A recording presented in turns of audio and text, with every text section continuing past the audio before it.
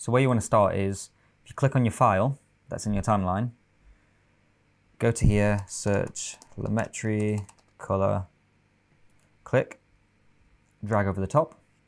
What you want to do is go to the Creative tab, you click on here. So already we're in our atmospheric look pack in the red folder.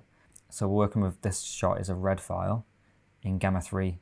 If we go in here, so LUT 4 is the one we found works best with this sort of scenario. So we click on LUT 4 Gamma 3, and there you go.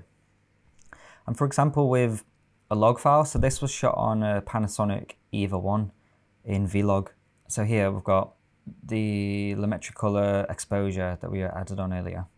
So we grab the new one, drag it on top, go to the Creative tab, click here.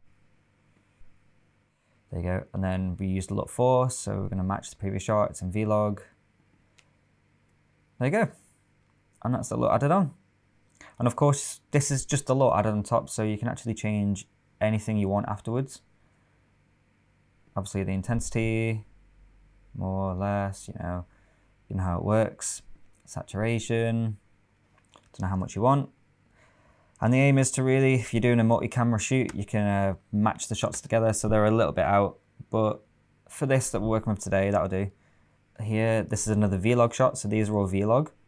So we're going to copy and paste here, paste them on.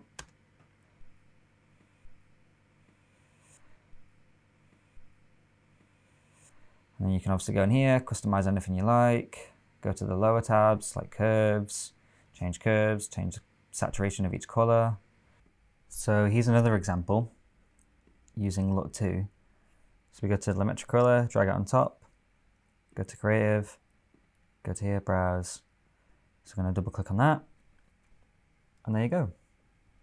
Gives it sort of this atmospheric look, hence why it's called Atmos. LUT 3 really works well with this one.